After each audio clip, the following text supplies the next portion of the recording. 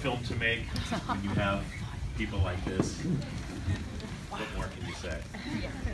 I'd also like to bring up a part of our amazing team, or all of our amazing team who's here tonight. Producers, Andrew Duncan.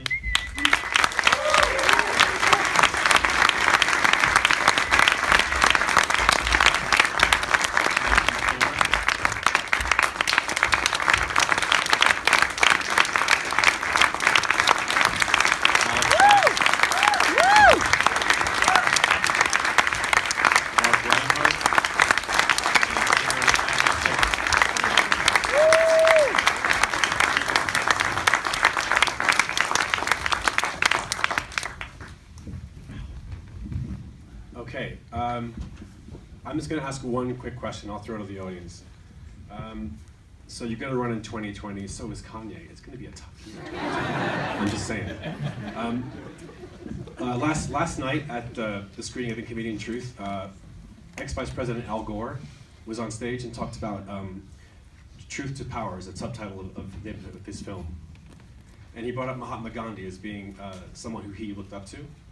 And he talked about one of the Mahatma's great philosophies was truth power, kind of an inner power that you find when the truth is enlightened to you. He advocated peaceful protest. He advocated rational protest, and it was an incredible movement that he started.